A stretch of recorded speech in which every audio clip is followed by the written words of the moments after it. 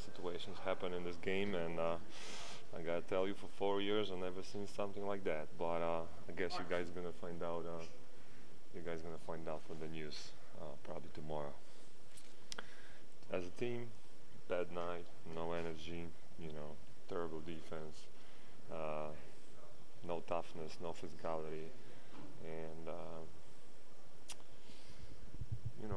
we just gotta get better. I mean, I gotta get better. With finishing around the basket. Kind of lost our, energy after when we start losing those last games, and we don't have any more chance to make playoffs. We kind of lost our energy. So we just gotta play through it, and we still gotta compete. We have a great fans, and we have a fans who deserve to see good basketball. So we gotta play better. Can you elaborate on what you haven't seen in 4 years? We'll see tomorrow. Interesting.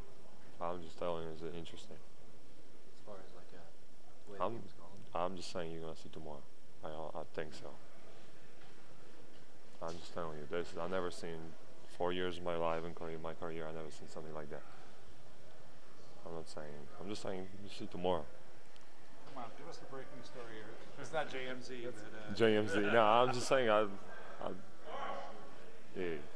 I'm gonna get my ass kicked if I'm gonna say something. So now. We won't tell you. No. I'm just saying. I just see interesting things today, and you guys are gonna have a lot of fun tomorrow, probably listening to that.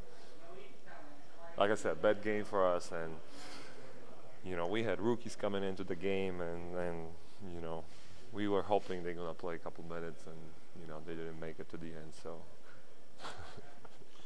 What's been the issue with the start of the fourth quarters for you guys lately? The start of the fourth quarter. You know what? I think we kind of lost our concentration in the fourth quarter again, and we keep running the same thing. We don't have anything new where we can surprise them, and we're missing a lot of shots, open jump shots.